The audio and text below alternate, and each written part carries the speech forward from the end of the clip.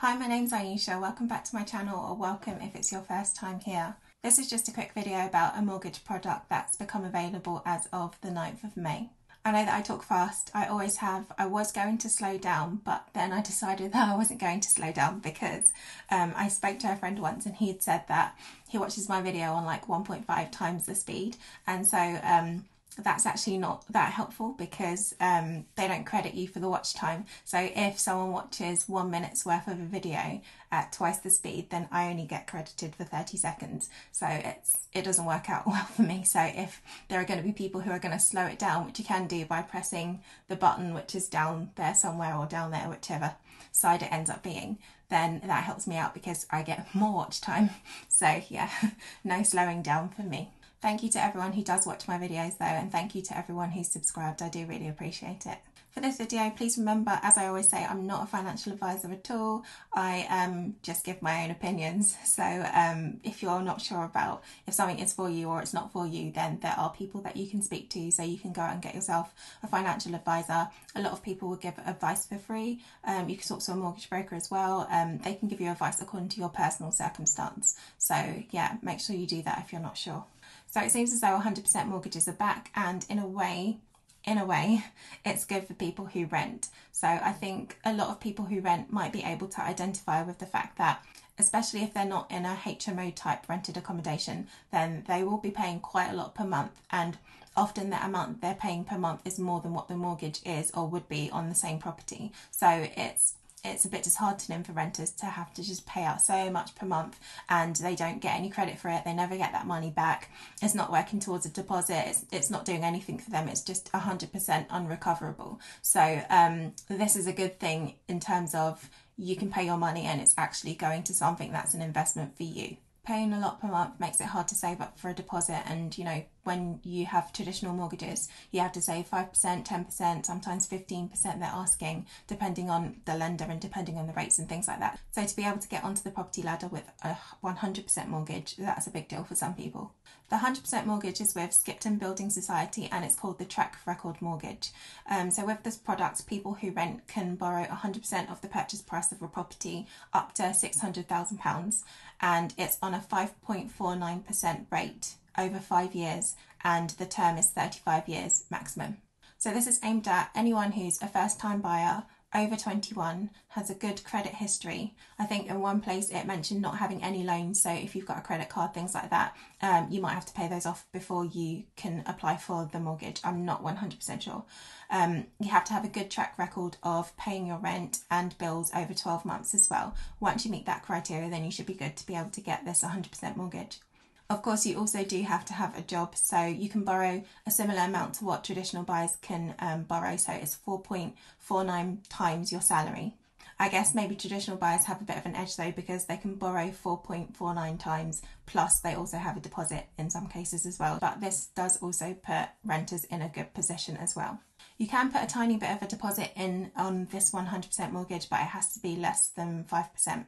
There are a few other 100% mortgages out there already, but with those ones they're a little bit different because you need a guarantor. So this one is good for those people who aren't in a position, which is quite a lot of people, to be financially backed by someone. It's a big deal to ask someone to be financially responsible for you, so I can imagine that for most people having a guarantor isn't an option for them. Okay, so on to the advantages and disadvantages then. The rate is quite high, so other mortgages out there at the moment are around maybe 5% or a bit less in some cases, so 5.49% is quite high.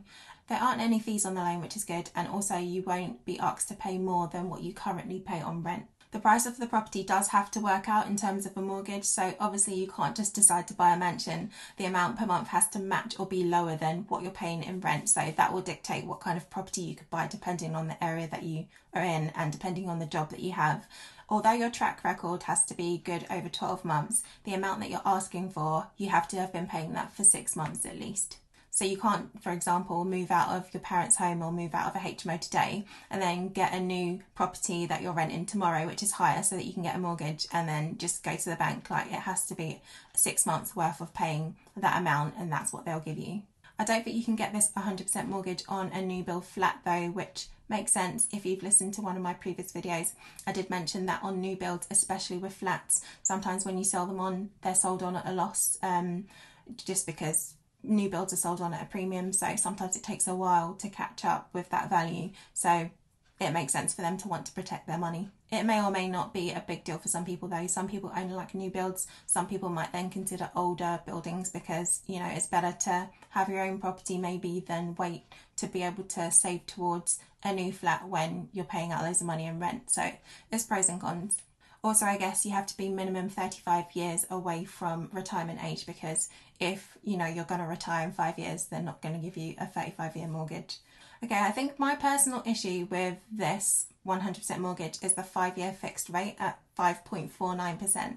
So remember, I'm not a financial advisor, but I think that's a long time to have such a high rate. I personally wouldn't want to be stuck with that rate for that long, because I don't think that rates will stay that high for that long. I could be wrong, but I was right when I said that they were handing money out like sweets on everything. They were just giving loans out, and I was like, probably because the interest rates are going to rise, and then they did rise. And also I did say that I didn't think the pandemic would mean that house prices would drop, which again it didn't. So sometimes I do get it right, but I might not be right with this. In 5 years time, I would imagine, I'd like to think that interest rates are not going to be at 5.49%, and they already are higher than a typical mortgage now, because as I've said, rates are currently at 5%, 4.8, 4.9 in some places, so it's already high. So why would you want to be stuck paying that for 5 years?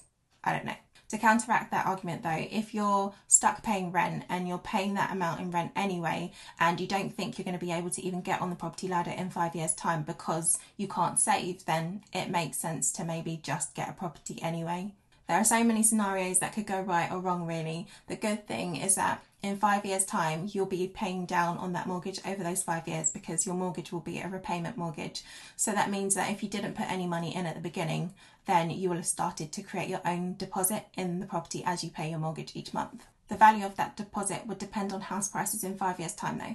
If property prices remain similar, then you're lowering your loan to value quite nicely. So if the numbers work out, you could get a better rate on your follow-on mortgage in 5 years time. If not, then not, but you still should have something in the property anyway. Mortgages like this do tend to help prop the property prices up though, and I know the Prime Minister is thinking about launching something similar to the Help to Buy, because obviously that's not available anymore. And again, to help first-time buyers or to prop things up, he wants to, or he's considering putting something in place. So again, it might be a good thing, because actually the last thing you want is for house prices to drop if you're on a 100% mortgage, because it means if they do drop, then you'd be in negative equity, which we know from before, it just doesn't work. There's really nothing stopping that from happening again. At the drop of a hat, something can change. So there's I couldn't say either way whether house prices are going up or down. Who knows what is going on at the moment? I don't know. Of course, you also do need to remember that with houses, it's not just the mortgage that you're paying, it's the bills as well, which obviously you have to prove that you can pay the bills. But there are other things that could go wrong, especially if you're going for an older house. Then you know, the roof might leak or the boiler might break down. There's just always something. So if you've not got savings, then, you know, you're not going to be in a good position. But I suppose that could be said for any house buyer as well, because if you spend all of your money on a deposit, then you don't have any savings to put towards those things anyway. So it's pros and cons. There are definitely good aspects of this, and there are definitely bad aspects as well. I guess it's an option to be considered, and I know that there are so many people out there that are upset about the fact that they pay so much out per month and they don't see any value come back to them for that. Obviously they're living in a place where they might kind of like, but other than that, there's no long-term investment, so this provides the opportunity to have that long-term investment. I suppose also it's more risky for solo buyers. If you're buying something with someone, then you could always choose to just base your mortgage on one person's salary, and then you're kind of in a nice position because you've got that buffer of the two of you, and you might both work, so that's good. It doesn't seem to be much of an issue if you've got a lot between you. So that's it for today's video. I thought I'd just quickly drop this one in because it's something new as of today, and I know that there are quite a lot of you who watch my video who do rent, who aren't quite in a position to get a mortgage, and this is an option if you want to consider it. Again, as I've said, talk to a mortgage advisor or a mortgage broker, see what your options are. It might really work out for you, and some people really will make it work for them, but I would just say be careful, that's all. That's it for today. I'll see you in the next video, whenever that will be. I know I'm not very consistent with my uploading, but we'll see how it goes from here on. You take care of yourselves.